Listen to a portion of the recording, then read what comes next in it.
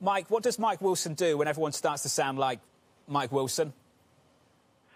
Well, thanks, John. That's awfully nice of you. But, I mean, look, the bottom line is that the consensus is right 80% of the time, right? It's usually the trend is your friend, and we are in one of those trends. And there's good fundamental and, policy reasons for that. So we've arrived is the way I would like to say it. So sometimes it's easier to travel than it is to arrive. And now that we've arrived at the station and everybody has the same view, you do need to look around and say, okay, where could I be surprised here? And we think there's a couple of areas. Number one, we continue to think that, rates will move up at the back end, that we're not going to get maturity extensions today the way that some people are expecting. The good news is I think expectations around that have come down recently because financial conditions remain very supportive. It does look like we're going to get some fiscal support, which is something the Fed has been looking at. So there's really no need to do maturity extensions at this time. But that could be something that allows back-end rates to move up, which will put pressure on valuations early next year. The other thing I would say is that, we are still looking at probably some sort of an air pocket with respect to demand trends in the first quarter as we, finish up the second wave of this virus, the vaccine gets distributed.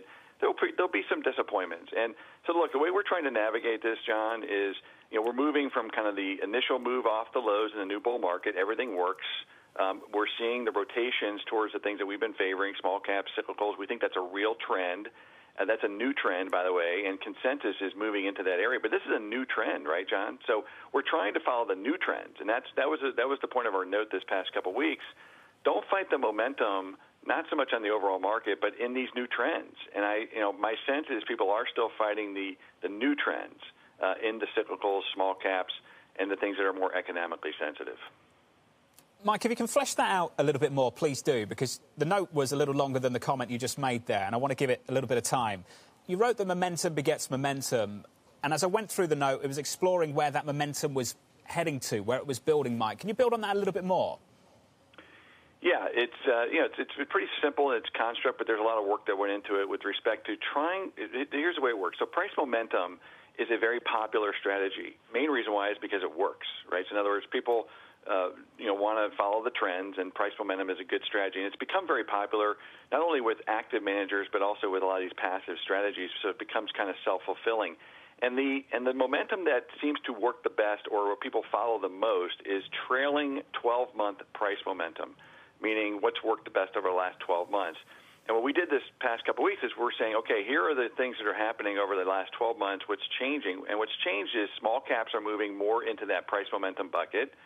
Cyclicals are absolutely moving into that 12-month price momentum bucket. But what has not moved in there yet is things like low quality and value versus growth. That hasn't really happened yet. But what has happened, John, is on a 6-month basis, it has moved.